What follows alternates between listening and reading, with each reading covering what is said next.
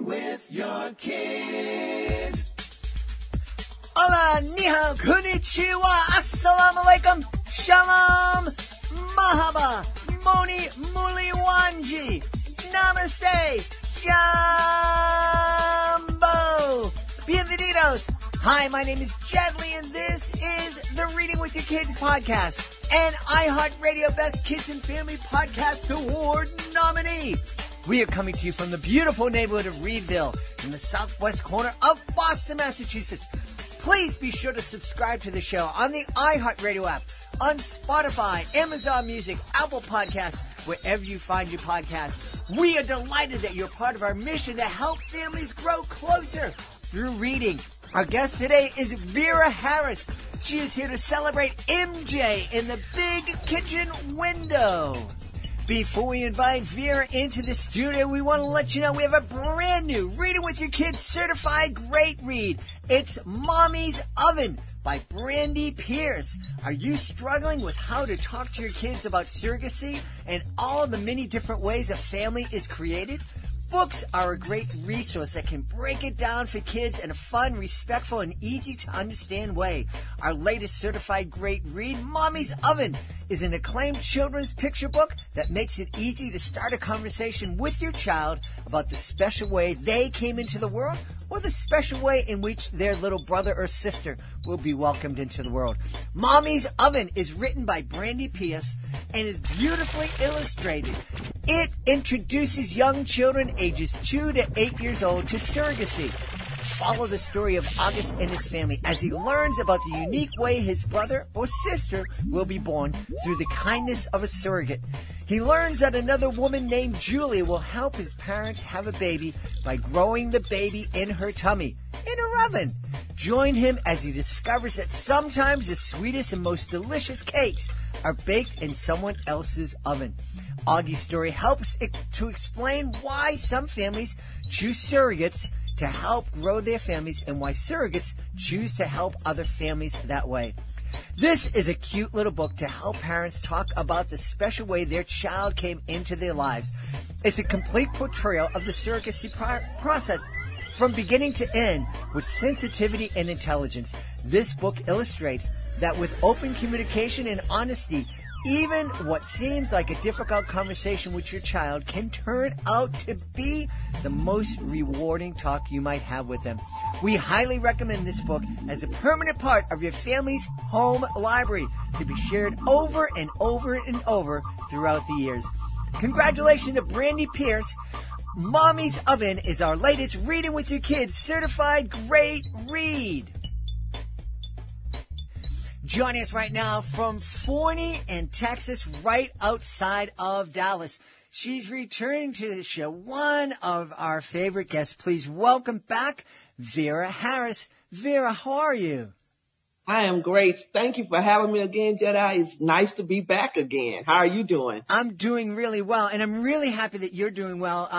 When we're recording this, Vera is just back into her home. Texas, the state of Texas, was hit with an incredibly unusual weather pattern where they experienced snow and freezing rain and all sorts of power outages and everything. And I'm just so thankful that you're back in your home and that you're safe. And hopefully the rest of the state will be back in their homes and safe as well.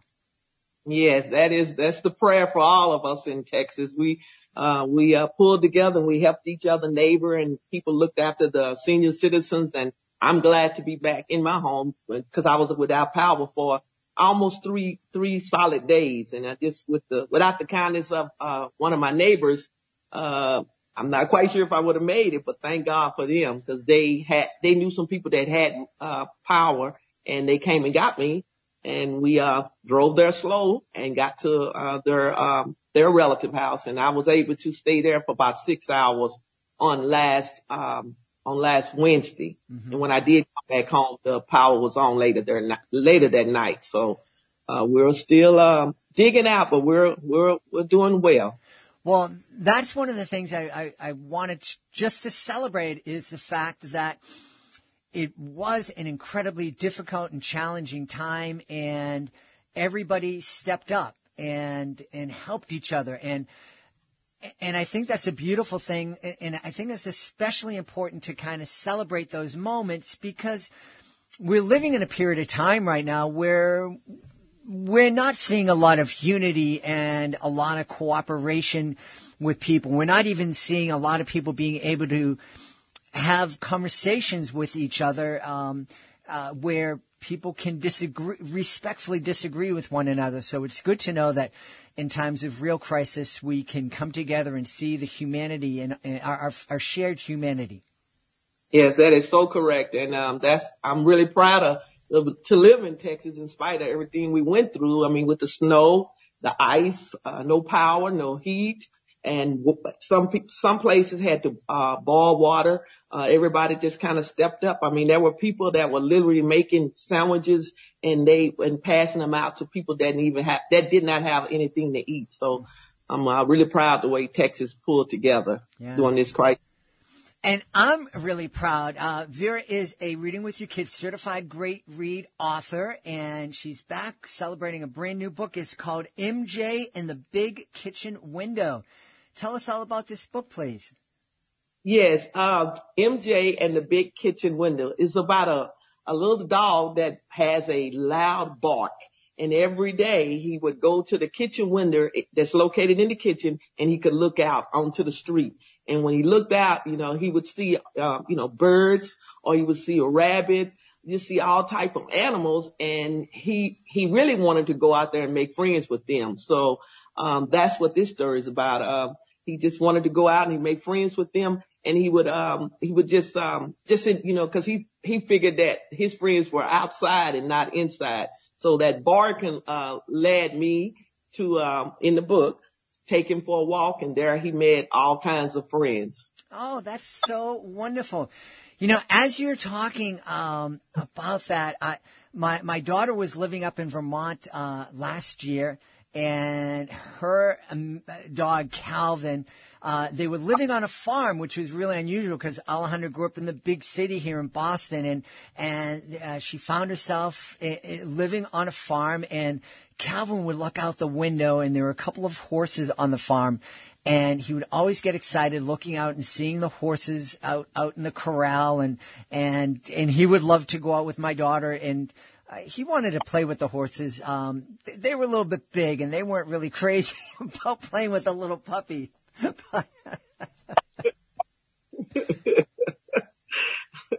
Yes, we have a lot of horses. One of my brothers has horses, so it was challenging this past week and last week that he would, go to his barn and make sure that the horses had water and had hay, and then him and a bunch of his friends, they just started taking care of everybody that was housed in that area, and because some of the people couldn't make it there to take care of their horses, so they had a little chat going, and they would go back and forth and say, hey, we'll be here from 9 until 6. So if you need your horses watered or if you need some hay, let me know. So about 6 of them pulled together and took care of the horses, and all the horses did survive, and they're doing great. That's beautiful. And you are living through what your book MJ and the Big Kitchen Window is all about. Just that desire that we have to be together and to make friends with our neighbors. That is correct. I mean, in spite of this pandemic that's been going on for over a year, a lot of time, myself as well as I'm sure a lot of my neighbors find themselves just kind of looking out the big window, just wondering, is there still life out there? And, that is why I chose to, write this book, because my little dog, her name is MJ, short for Mary Jane. She actually would go to the window every day and just bark. And then that's when I knew some kids was walking on the sidewalk, or that's when I knew a squirrel was climbing up a tree. Or that's when I knew the neighbor would maybe be taking a walk, or someone would be, walking down the sidewalk or running or riding a bike. So with her letting me know with that barking, it gave me, realization that there's still life out there. Boy, oh boy, that's right. My beautiful wife and I were just sitting down talking about it. We're closing in on a year where we've basically been in our homes, locked down in our homes. Now, granted, we were able to go out and go shopping, and I think we've gone out to dinner twice in a year, and it's hard to think about that. I'm really excited that your book is a great way for families to kind of come and talk about that, because now, it's been a year out of my life, but I've lived almost 100 years. So it's not that big a chunk out of my life. But for the kids who are going to be reading this book with their parents, the 4, 5, 6-year-olds, even younger, this is a huge part of their life. You're 5 years old and you spent a year locked down in your house. That's 20% of your life. That's correct. Yeah. And I'm hoping that the parents and teachers and the educators, if they do get this book, that they would read it to the kids, because I wanted to let the kids know that they're not forgotten, because they are in the house, and a lot of them are on social media, on Zoom, and to pick up a book and kind of visualize, hey, that people are still out there, that animals are still out there, that there is still a world out there.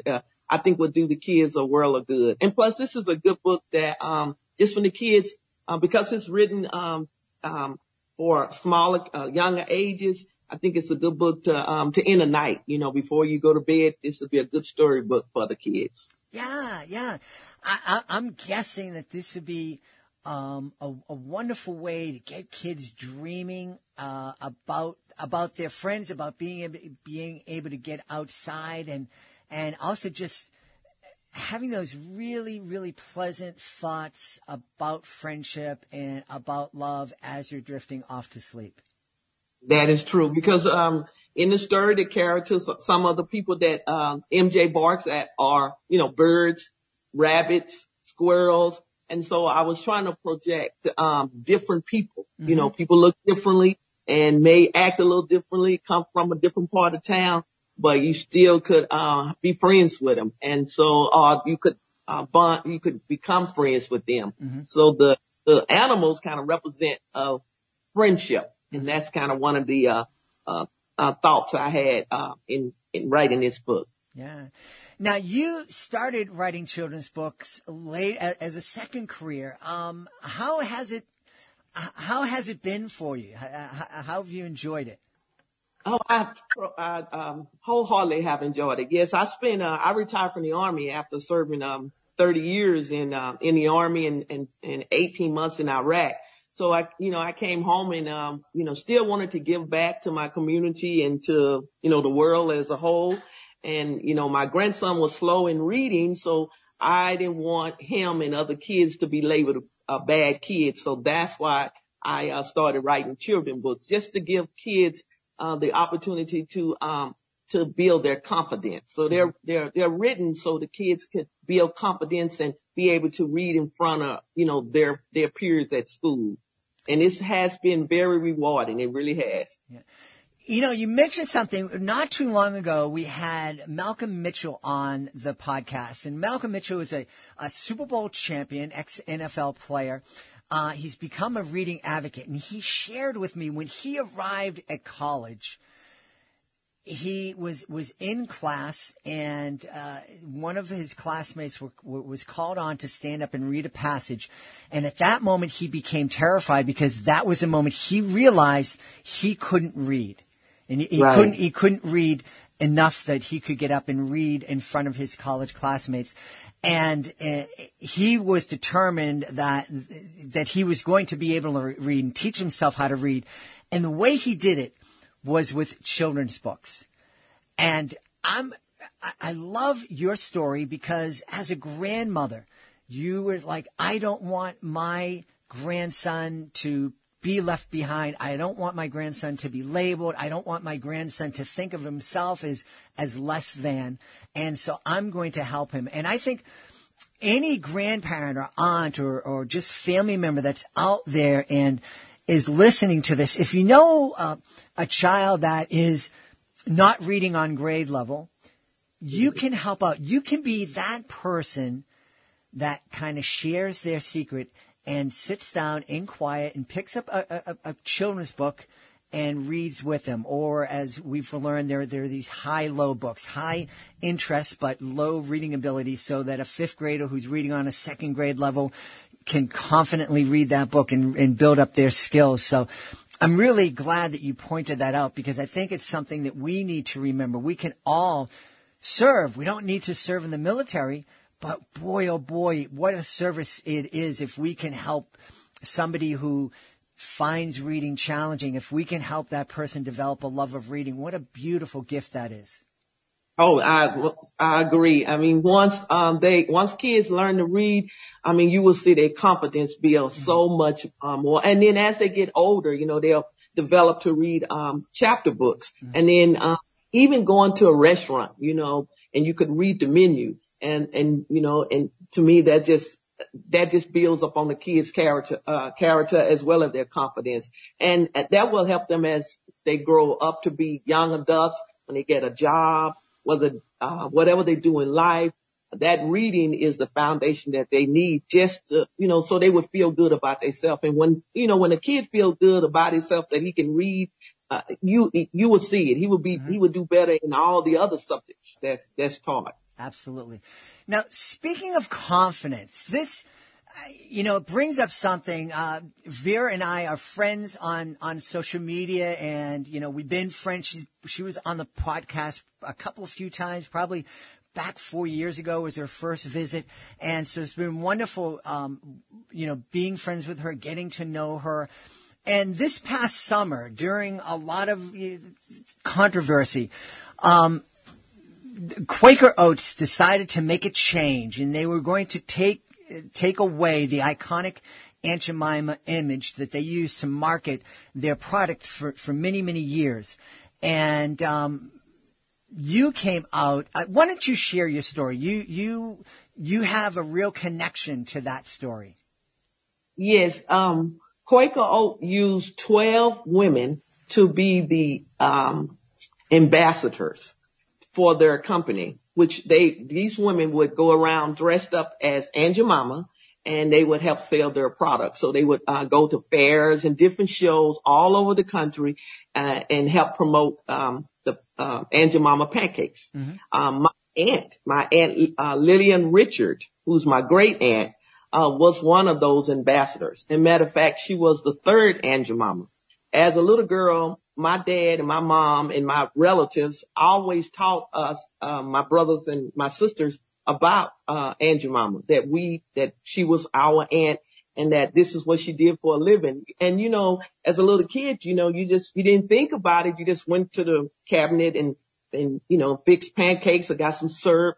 But then when I got old and I truly understood what that meant, it just made me prouder. So my late twin brother, he did research on her, and we discovered that she was 21 years old. She was looking for a job. She was in East Texas, a town called Hawkins, Texas, which has now been labeled the pancake capital of Texas because of her.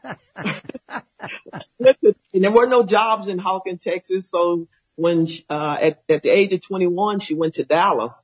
And she was discovered by Quaker Oats, and they hired her to be their third ambassador to sell their products. So she traveled all over the world and would come back. They would bring her back to Hawkins, and she would come back. And then the relatives there, they were, of course, excited to see her. And my mom said every time she would come back in town, everyone would go over to her house because she had all of these stories to tell of the places that she went. And my mother would say when they walked into her house, you could just smell cakes and cookies because she was a baker herself. And so you could just smell the house with this beautiful aroma of baked products. Mm-hmm. Unfortunately, she took ill in the 60s and she passed away. So she came back to Hawkins, Texas. And the rest of my relatives, they took care of her until she eventually, passed. She's buried in Hawkins, Texas, near my mom and dad's, gravesite. So whenever I go to visit, I always go by her gravesite and put some, flowers. There is a historical marker that's in the city of Hawkins that, talks about her. So, the people in Hawkins, and because of Black Lives Matter, the people in Hawkins in the state of Texas, as well as all of East Texas, kind of now know her story because the family members of the other ambassadors, we have been speaking out about our relatives because we didn't want them to know. We wanted the world to know that they were real people. They weren't just some character dressed in blackface, that these were real women. We know in the beginning it started out, some people did dress like that, but these were real women that wanted to just contribute to society the best way they knew how back in those days. Mm-hmm. And the domestic type of business, but they were proud and to be able to work and provide for their families. My aunt didn't have any kids. She was married a couple times and both husbands passed away. And but I every time I go back home in Hawkins, like I said, I visit my mom and dad gravesite, and I go visit my Aunt Lillian, and I'm proud to have that Richard in my name. I used to tell people about it, and they would kind of look at me like in awe, and because they didn't know that. Those are some of those stories that they don't have in history books. But it's my hope that eventually, maybe not my grandchildren, but maybe his children, those ambassadors that supported the Aunt Jemima products, I hope that eventually one day their names will be, in the history books. Well, I think, and I don't know. I mean, I think maybe Miss Richard's name should be in a children's book written by her great niece. Well, I have gotten a couple of people have talked to me about that, and I have all of the history about her, so that is one of the things that I'm considering. Yeah, I'm definitely considering, but a lot of people have recommended me that would be a good book, and that's one way that the young kids that may not know will know, and as they get older, then they could teach it to their kids, and this in the story of how Aunt Jemima came about would live on.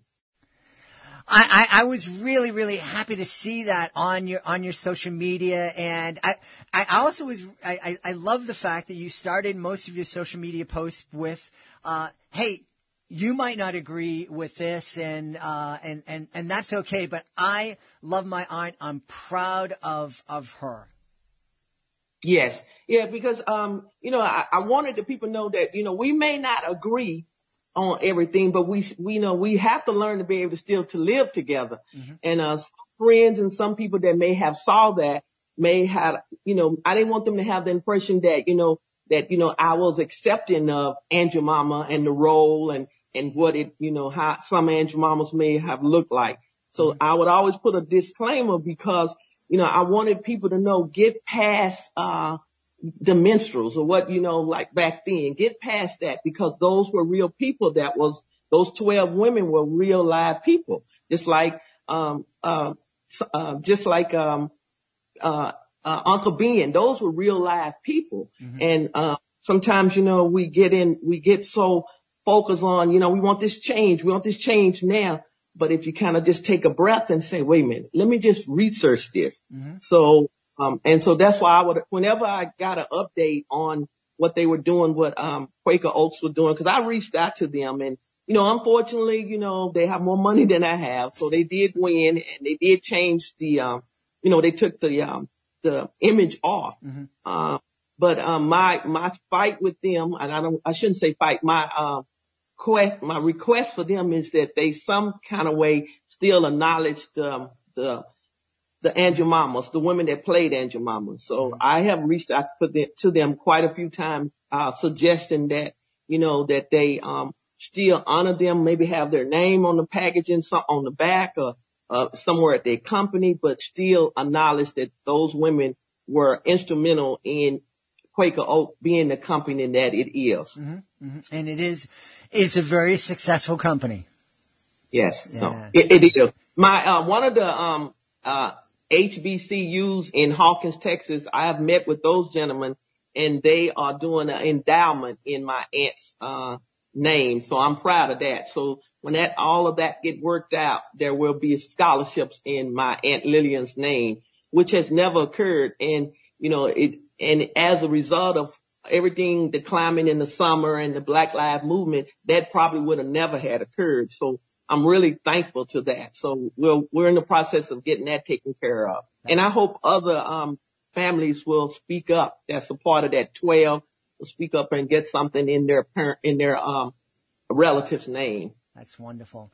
Hey, Vera, I know people are going to want to know where they can find out more about MJ and the Big Kitchen Window. So tell everybody where they can find you online, please.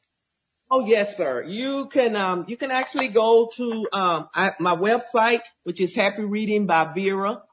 You can go to, Happy Reading by Vera, for my website, or you can also email me at bharris5413@gmail.com.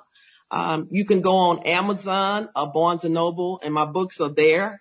Instagram is bharris5413. I am on social media, and I'm hoping that anybody, if you're interested in a fun, loving book for kids, toddlers up to probably age 12, depending on the reading level, I think you will enjoy MJ and the Big Kitchen Window. All right. Well, we've been talking about the pandemic and about friendship and about friends helping each other and about the brand new book from our guest, MJ and the Big Kitchen Window, and it was written by our guest, Vera Harris. Vera, thank you so much for being back on the show. Well, thank you, Jetty. I really appreciate it, and you be safe and stay well. Thank you so much. Please be sure to join us for the next edition of the Reading with Your Kids podcast. Our guest will be Lori Walmark. She'll be here to celebrate her brand new book, Codebreaker, Spy Hunter Elizabeth Friedman. That's the next episode of the Reading with Your Kids podcast. We want to thank the folks who made today's show so very wonderful. Of course, we want to thank our friend, our guest, Vera Harris. Be sure to check out MJ in the Big Kitchen Window. Also want to thank my team, Alejandro Doherty, Fatima Khan, our amazing interns, Alexia Braun and Hannah Pat Oboyski. I want to thank my beautiful wife for all the support she gives me. I want to thank Augie the doggy for having my back here in the studio. But most of all, we want to thank you. You are your child's most important teacher. That's absolutely true. And you know, you're making the world a better place by reading with your kids. I'll be looking through the next edition of the Reading with Your Kids podcast.